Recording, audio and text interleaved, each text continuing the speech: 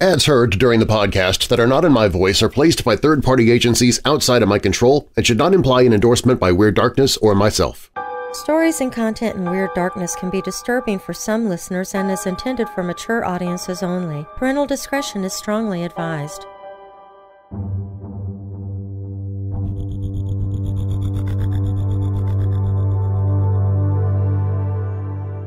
In 1895, a law-abiding Irish man killed his wife in front of their family and friends because he believed she had been replaced with a supernatural creature.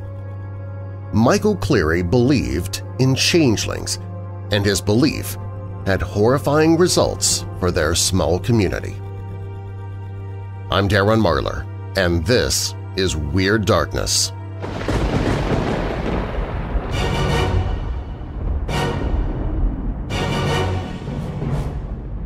Welcome, Weirdos! I'm Darren Marlar, and this is Weird Darkness. Here you'll find stories of the paranormal, supernatural, legends, lore, the strange and bizarre, crime, conspiracy, mysterious, macabre, unsolved, and unexplained. If you're new here, welcome to the show. While you're listening, be sure to check out WeirdDarkness.com for merchandise, to visit sponsors you hear about during the show, sign up for my newsletter, enter contests, connect with me on social media, hear other podcasts that I host, listen to free audiobooks I've narrated.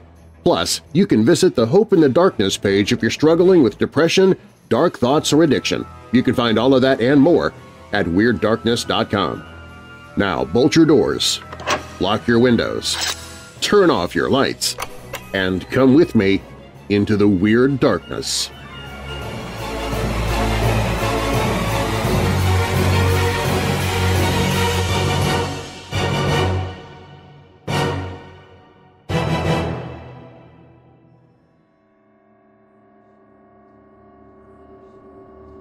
Are you a witch, or are you a fairy, or are you the wife of Michael Cleary?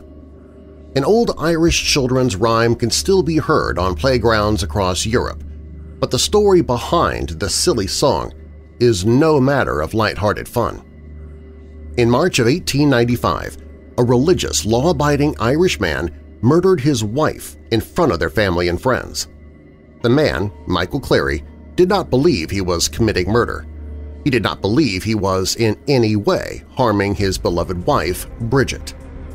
To Michael, his actions were the last effort in saving his wife from a terrible fate. He believed, against the advice of doctors and priests, that the creature he was killing was not his Bridget. He believed it was a fairy, a changeling masquerading as Bridget, while the real Mrs. Cleary remained trapped in another realm. In the days leading up to the brutal attack, the Cleary home had dissolved into chaos. Bonds of trust between family, friends, church officials, and medical professionals were pushed to their limit. Michael Cleary became a startling example of what can happen when religious vigor, old-world superstition, and evolving ideas about the roles of women collide. To understand Michael Cleary's crime, you have to understand what fueled his impossible beliefs. The world was changing for Ireland in 1895, and that terrifying frontier of progress broke apart a young couple's marriage and a community's trust. Bridget Boland married Cooper Michael Cleary in August of 1887. She was a bright, lovely, and talented young woman with charm enough to win her any husband she wanted. The man she wanted, Michael, was a working-class man and devout Catholic. As a cooper, he made barrels, wooden casks, and other goods created from local timber. Michael had been trained as an apprentice to make his wares by hand, a skill that was quickly becoming overshadowed by the industrial boom and more efficient means of creating and distributing products. Even so, it seems Michael did not have a difficult time making a match with the vibrant Bridget Boland. Their marriage was one of mutual love, Bridget seeing a worthy and loving partner in Michael, and Michael seeing a sweet and virtuous girl in Bridget.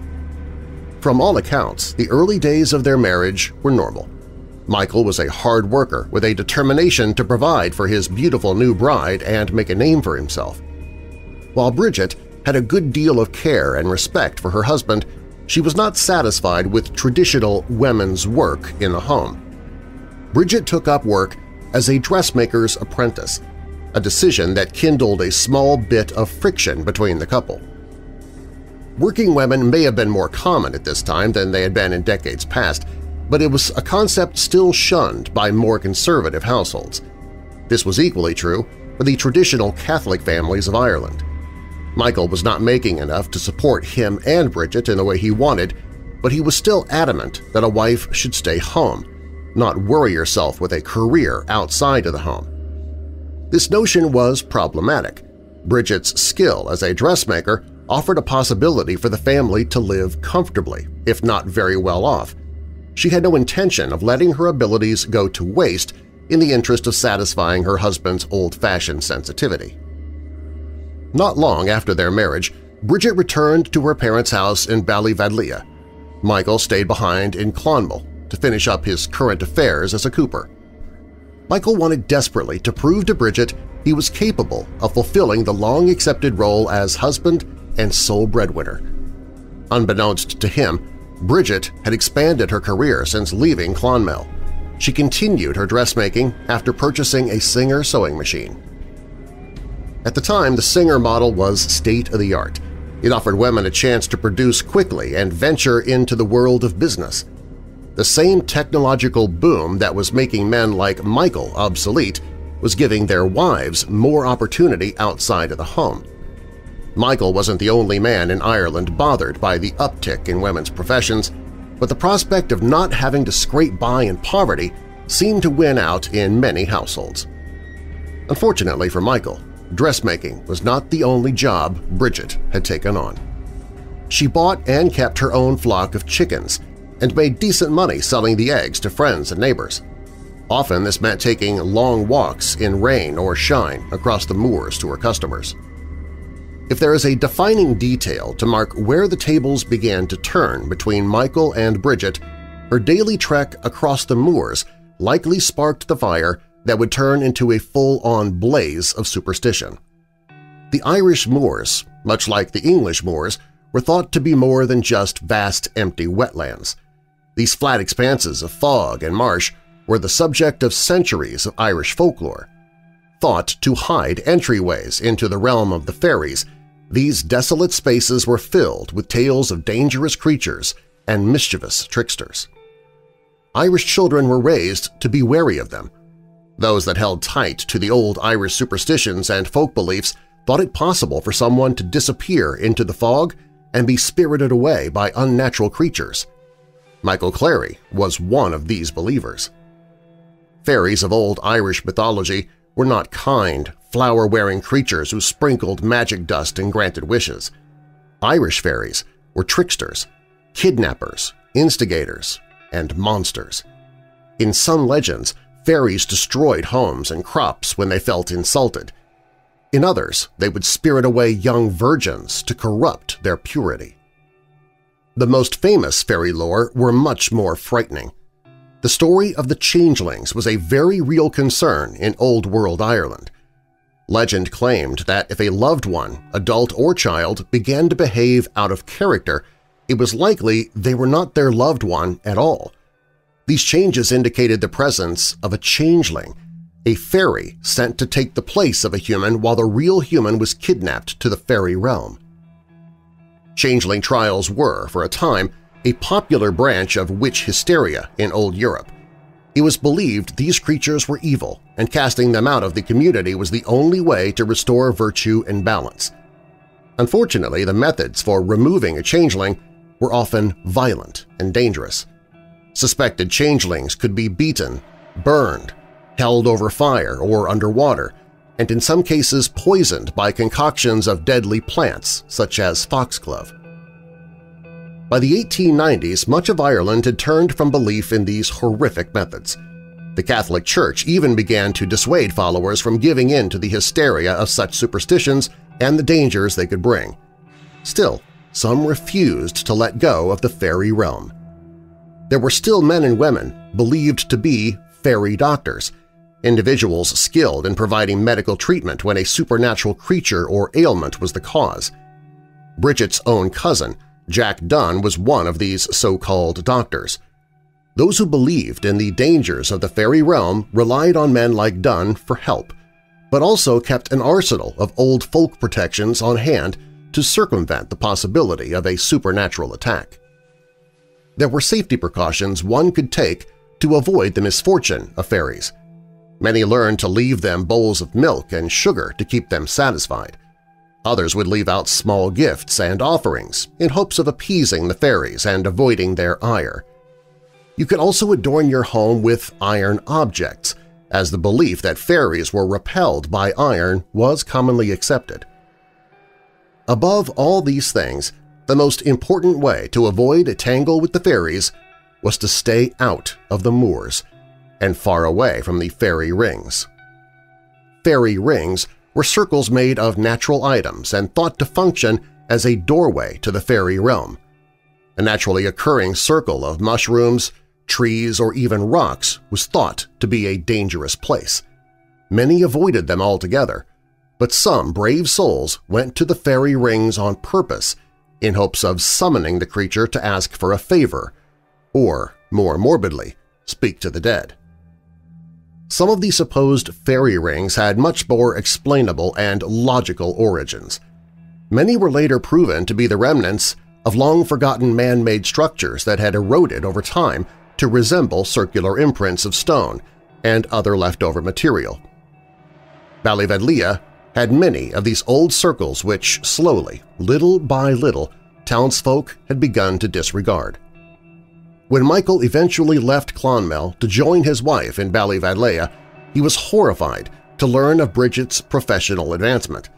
The realization that her new business also took her on frequent trips through the dreaded moors shook Michael to his core and planted a seed of paranoia that had not existed in their marriage before. To make matters worse, after the death of Bridget's mother, the couple assumed care of her elderly father, Patrick Boland. Once a laborer, Patrick was able to provide the family with fine accommodations in a labor village. It was said he acquired the nicest house in the village for his small family. But it wasn't cunning or luck that afforded Boland the lovely new home. The other families in the village had no interest in the house, many rejecting the opportunity to live there. The aversion came from a widely accepted local legend. The Boland house was built on the site of a fairy ring. The labor village was full of older and less educated families, making it a community still primed for fear in the old legends. This information haunted Michael. His wife's differing views were difficult to accept, but their proximity to dangerous fairy rings gave him the perfect excuse for Bridget's behavior. It is likely that Michael began to suspect their fairy folk were to blame for his troubles from the moment he arrived in Ballyvedlia. His firm belief in the superstitious legends of old and devout Catholicism made him feel as though he were a champion of righteousness in a world clouded by dark forces. These beliefs grew stronger as Bridget flourished, mixing with his mounting frustration of not finding steady work while his wife became more successful. A perfect and deadly storm was brewing inside Michael CLEARY. In March of 1895, Bridget went out to make her normal rounds delivering to customers. She intended to check in on her cousin, Jack Dunn, who lived across the moors when her work was done, and return home afterward. Michael was in a foul mood that day, still struggling to find work, as well as jealous and confused by his wife's success. It is believed that Michael and Bridget fought that morning over baseless accusations of adultery. Michael had a lot of time on his hands, and most of it was spent tormenting himself over what his wife was up to when she was out of the house. He worried about the fairies and became enraged and embarrassed that Bridget was effectively the family's provider. Even if Bridget suggested Michael join her on the delivery route, he refused. To Michael CLEARY, the only thing worse than staying home while your wife worked was working with her in a business she created. Michael believed Bridget was changing. He may not have been completely wrong. Bridget was growing more confident, proud of her work and happy with the prospect of making something of herself. Michael's behavior was becoming a cloud over that pride. Reports from some who knew the couple claimed he criticized her hours away from home, methods of prayer, and choice in clothing, even taking issue with the undergarments she chose to wear. Michael's idea of a proper wife was set in stone, and there was no room for a woman looking to change and progress. Difficult as their home life was becoming, there is no evidence to suggest that Bridget was interested in anything other than finding balance with her troubled husband. She was an evolving, independent woman, yes, but she still held tight to her Catholic faith and believed in the sanctity of her marriage. She was a woman at a crossroads, trapped between being the obedient Catholic wife and keeping her family fed and safe with the job she was passionate about. Bridget had decided not to back down and bend to Michael's will. As far as she was concerned, he was more than welcome at her side. If he would prefer to sulk at home all day, that was his choice. In the days leading up to her murder, Bridget had fallen ill. She was suffering from a sore throat and terrible coughing fits that were made worse by long treks through cold wetlands. Still, illness would not keep Bridget from her work. The day she set out to visit Jack Dunn, Bridget's symptoms seemed to have escalated. She became disoriented while wandering through the moors and was said to have been lost for several hours before stumbling home. Her father and Michael were present when she finally arrived. Her father was concerned and urged her to get to bed, but Michael was completely horrified at her condition. The sick woman was confused, fevered, and clearly in need of medical attention. The stuttering, sickly woman struggling to stand up on her own did not resemble the Bridget CLEARY that Michael knew.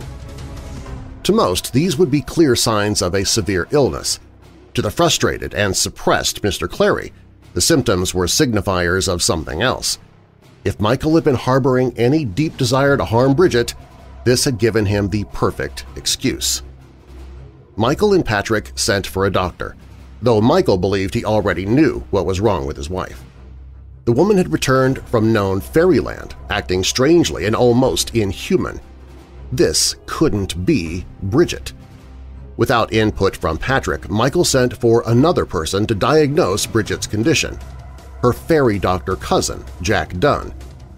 There are conflicting reports as to whether or not Michael initially sent for a medical doctor in the first place or simply told his father-in-law he had. At this period in Ireland, most villages had few, if any, doctors. If someone fell ill, a doctor had to be sent for.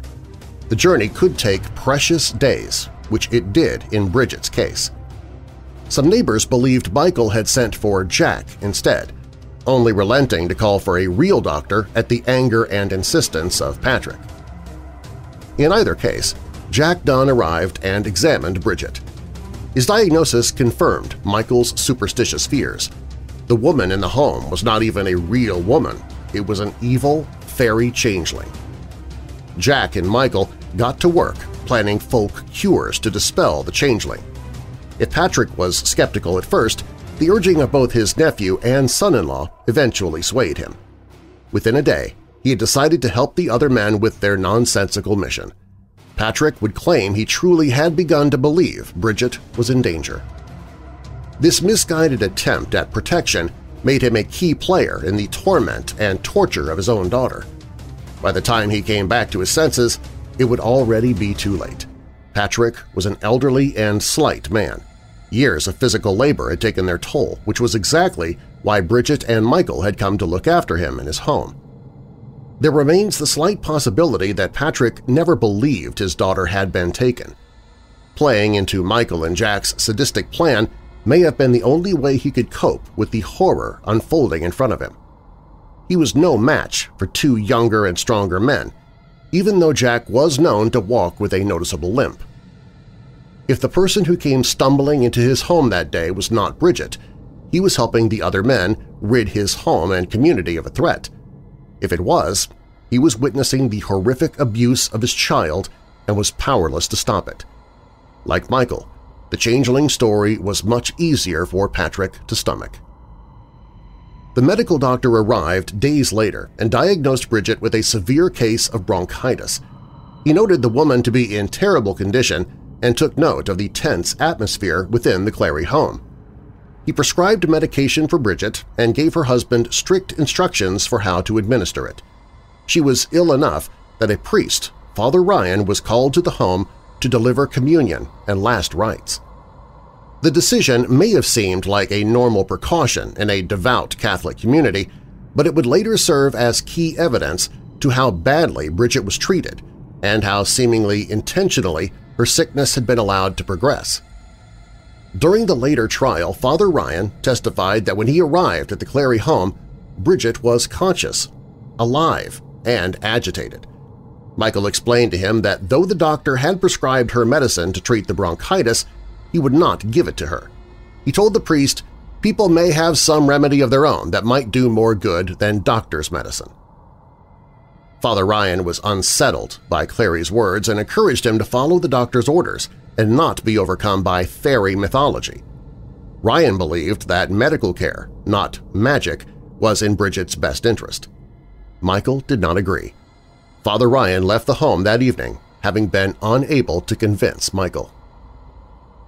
According to changeling mythology, once a loved one has been taken, there are only 9 days to save them. If left unrescued past the 9th day, they are fairies forever. This meant that Michael was on a deadline if he ever wanted to see his wife again. Doctor's orders and the priest's urging meant little to him. Michael believed that these other treatments were wasting time, allowing the unholy creature to exist longer in his wife's place. As days ticked by, Bridget was defiant as ever. Being close to death did not stop the willful young woman from standing her ground. No matter the torture, she refused to admit any wrongdoing. Michael's methods of treatment became more severe, an observation which began to disturb some of the friends and family who visited the house in those days. Patrick was among the disturbed, eventually believing the changeling must be gone and Bridget already returned. Sadly, there was little the loving but frail father could do to help his daughter. The old man was no match for Michael, whose anger, frustration, and tension had come to a boiling point. To make matters worse, Jack actively fueled Michael's mounting paranoia, offering another extreme cure each time one seemed to fail. During these supernatural treatments, the sick woman was held down and forced to drink a tonic of urine. When that did not yield results that satisfied Michael, he tormented her with items heated by the fire. As Bridget struggled, Michael shouted at her to submit and confess to being a changeling. Bridget held her ground, even as the consequences became more deadly. Bridget's attending loved ones assisted Michael in many of the initial attacks. Both her father and cousin were reported to have helped hold her down when the urine tonic was used, despite the horrified woman was screaming and pleading through a bronchitis-riddled throat. By the time Bridget was a few days into her illness, her family had begun to doubt there was a supernatural cause at all. It became difficult to justify the cruelty, especially when the victim was a person, at least physically, they had known and cared for. It's unclear exactly why her family did not put a stop to Michael's behavior. On the final day of Bridget's life, Michael is reported to have demanded that she admit to being a fairy imposter one last time, a deadly amount of anger rising within him. Bridget, though badly beaten and still sick, refused. No matter how much Michael screamed and threatened, Bridget was determined to stand her ground. In a fit of rage, Michael lifted Bridget by her neck and threw her onto the stones in front of the fireplace.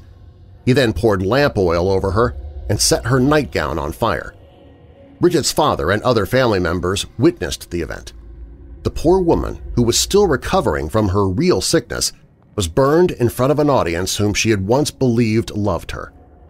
As Patrick struggled to reach his daughter, Michael held him back, all while shouting a fevered rant about fairies. He could only watch in horror as his daughter was consumed by flames. Whether or not Bridget was burned alive is still a point of debate. The court was unable to determine if Bridget died when her head hit the stone floor or if she was killed by the fire, but the result was clear. Bridget CLEARY had been murdered in cold blood at the hands of her husband. Witnesses gave varied reports as to what happened next in the CLEARY home. Authorities could confirm that Michael and Jack took Bridget's burned corpse out of the house and buried her in a shallow grave nearby. They reported the death to no one.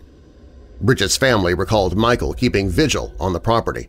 He was seemingly waiting for his wife to arrive back home, saved by his valiant defeat of the fairies.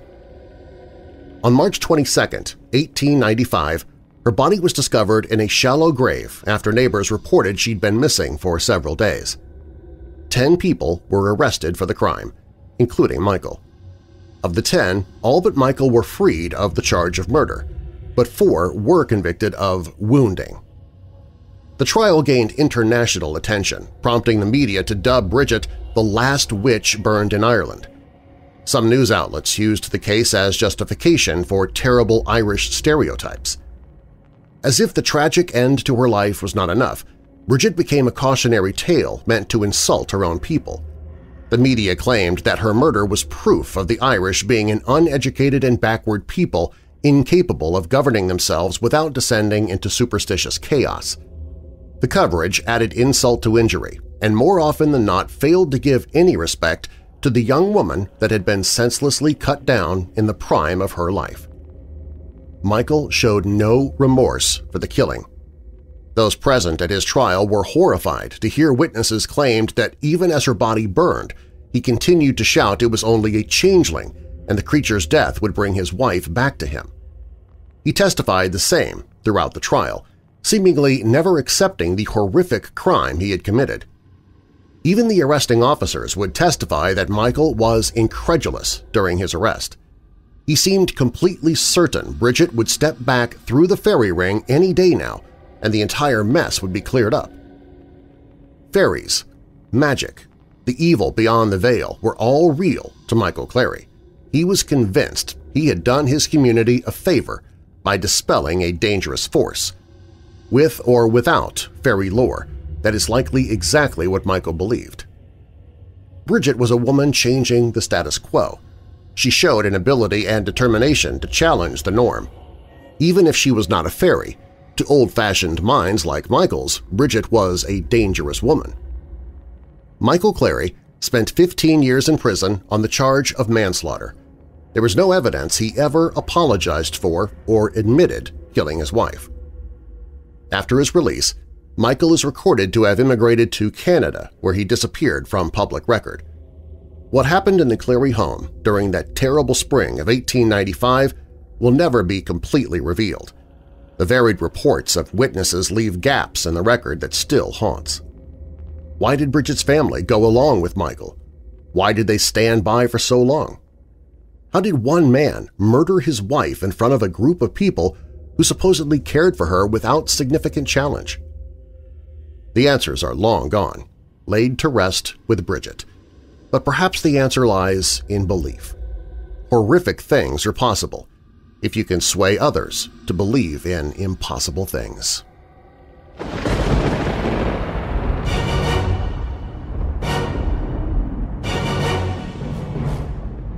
Thanks for listening. If you like what you heard, be sure to subscribe so you don't miss future episodes. All stories used in Weird Darkness are purported to be true unless stated otherwise, and you can find links to the authors, stories, and sources I used in the episode description, as well as on the website at WeirdDarkness.com. If you like the show, please share it with someone you know who loves the paranormal or strange stories, true crime, monsters, or unsolved mysteries like you do. You can email me and follow me on social media through the Weird Darkness website. WeirdDarkness.com is also where you can find information on sponsors you heard during the show, listen to free audiobooks I've narrated, get the email newsletter, find other podcasts that I host. You can visit the store for creepy and cool Weird Darkness merchandise. Plus, it's where you can find the Hope in the Darkness page if you or someone you know is struggling with depression, addiction, or thoughts of harming yourself or others.